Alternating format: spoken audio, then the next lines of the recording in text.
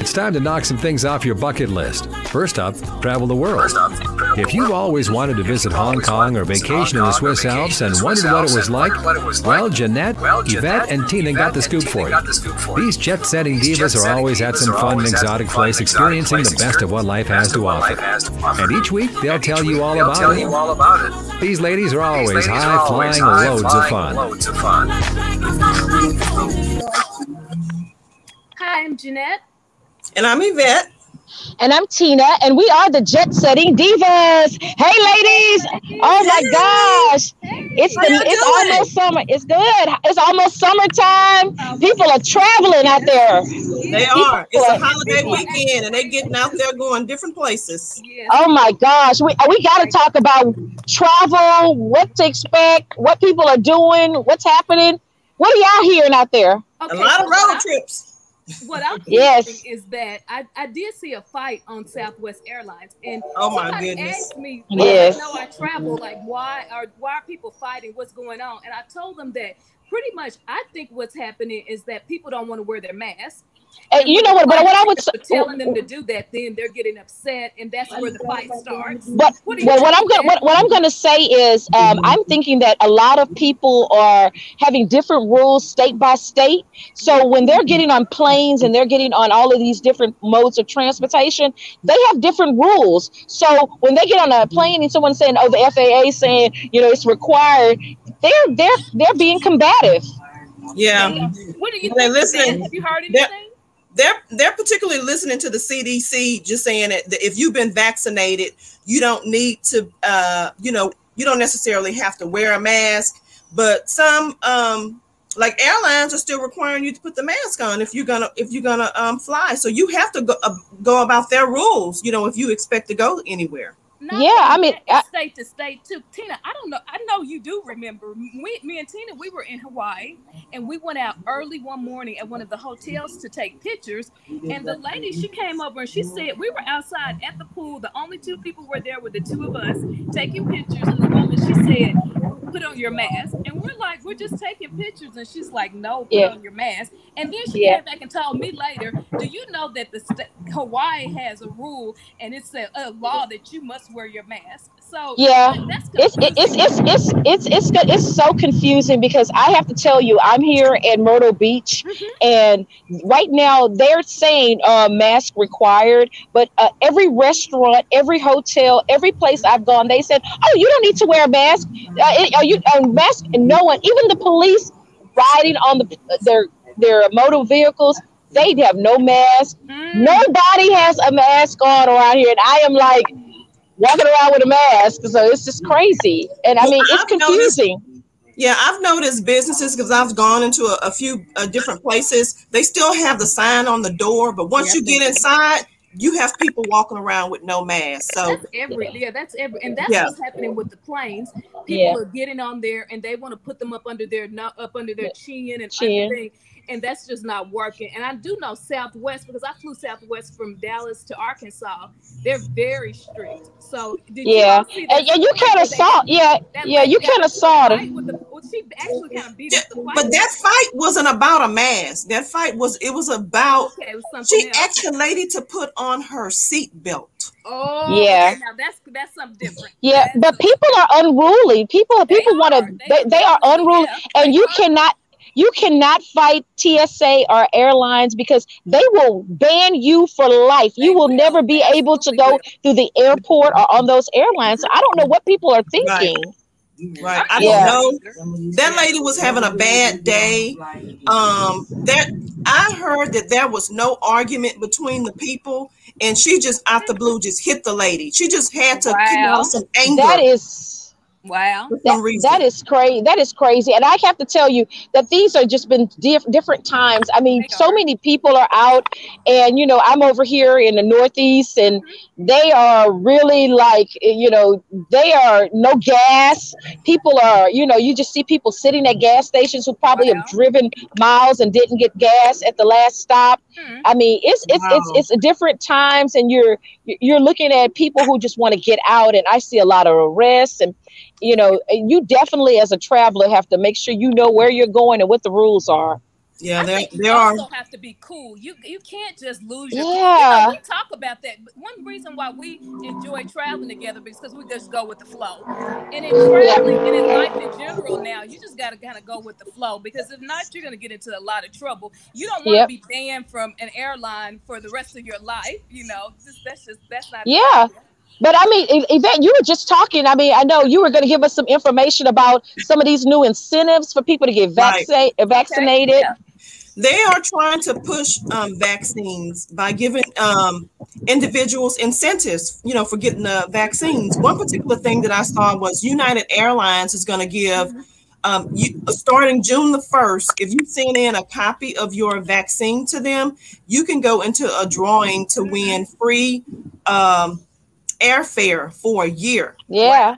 And I Wow. that's awesome. Like, I'm going to send in mine because I wouldn't mind winning Yeah.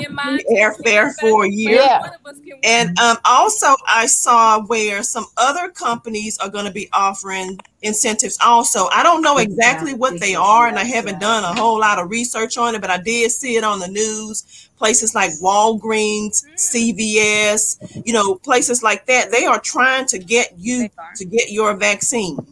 Yes. Today, I went into Walmart and they actually have a sign up. If you need a vaccine, you can get it today.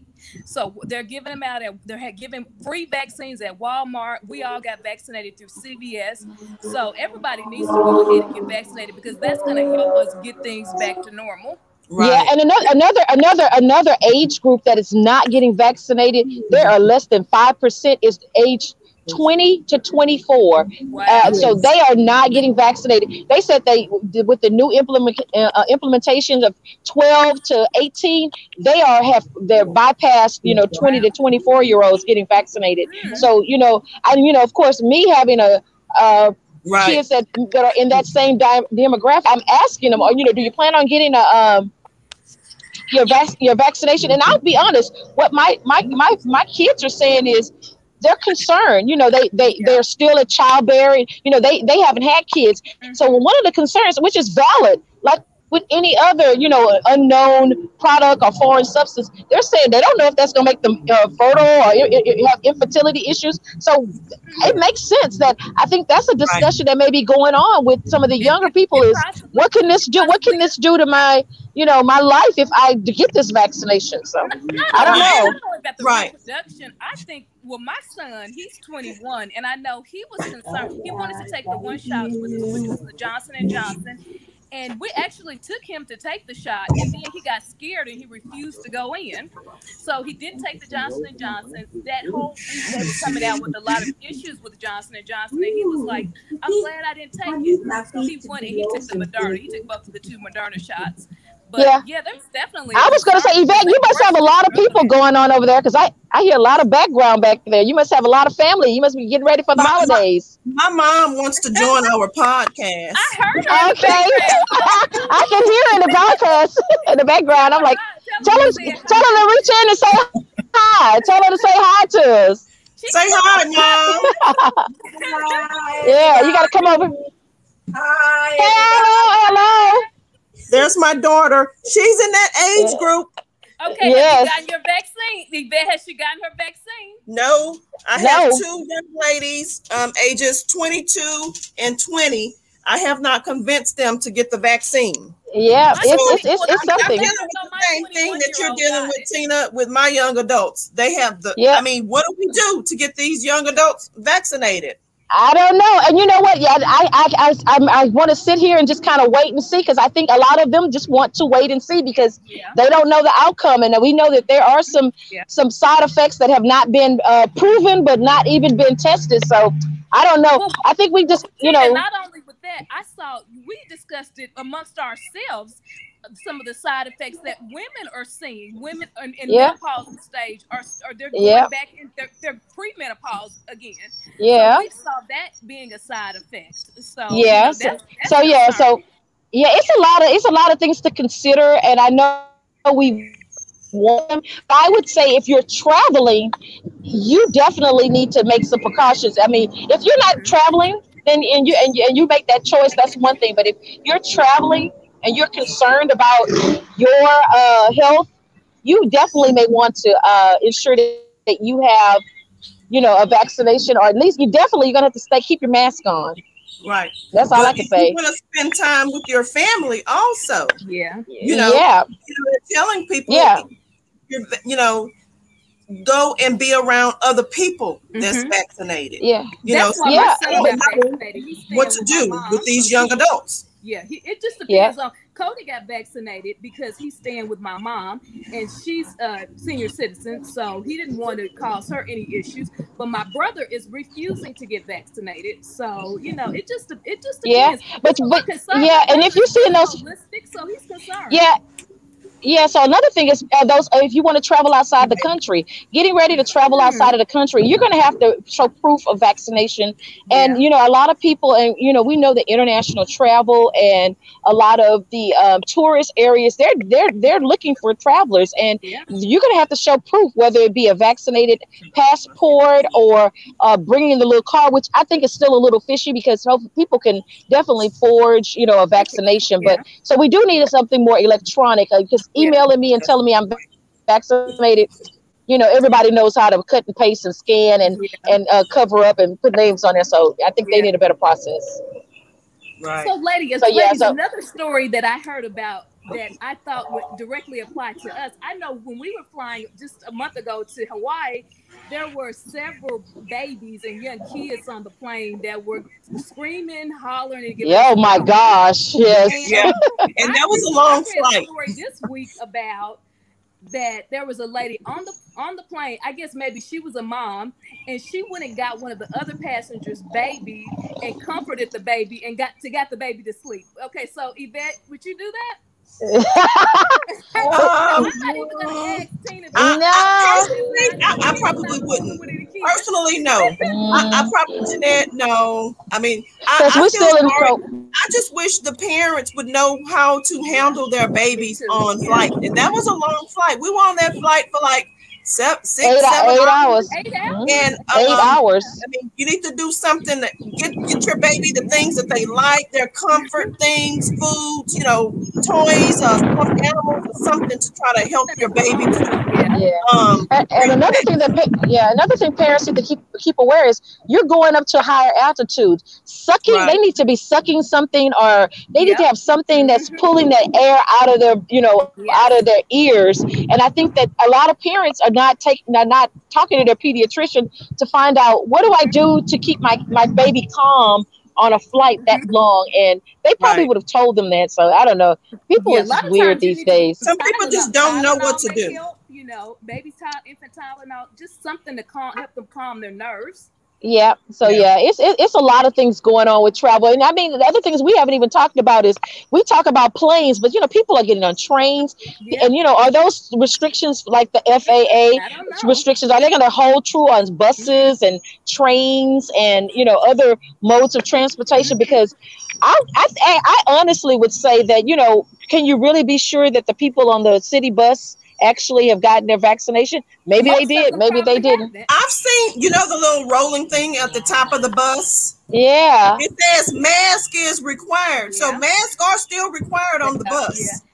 So we rode in Hawaii, we all had to wear them, and it was so hot and just but that was a month ago. It was a month ago. Things change.